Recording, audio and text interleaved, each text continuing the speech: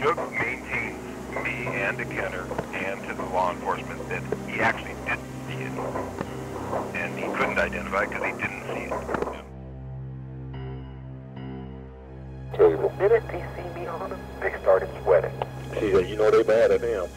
I said, well, I don't know what, like I said, I try to steer clear of everything. She said, Larry, they want him dead. Yeah, but the attorney that hanged around him a lot, he did look like a mocktail. A CEO of a company or the wife of somebody being murdered, that changes the whole complexion of the investigation. Anything goes down with Shug, you know who's going to run this company? Reggie. See, that's pressure Reggie can't handle. Let me tell you, if something goes wrong with Shug, who's going to run the company? Common sense, right? Sharitha is on the thing. Yes, it would have been easy for her to take over. Sharitha's on the paper. Yeah, Reggie would carry most of the burden. He gave her the nightlife entertainment to give her some experience. Reggie knows. I know he does. I said, dang, man, that's pretty sad. I said, financially, that's going to fuck some shit up. And he goes, we ain't going to be hurt for nothing.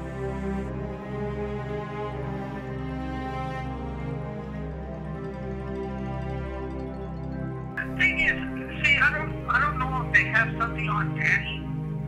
Because Danny would have told you a lot of stuff. I'm going to try to get you that video as soon as I can.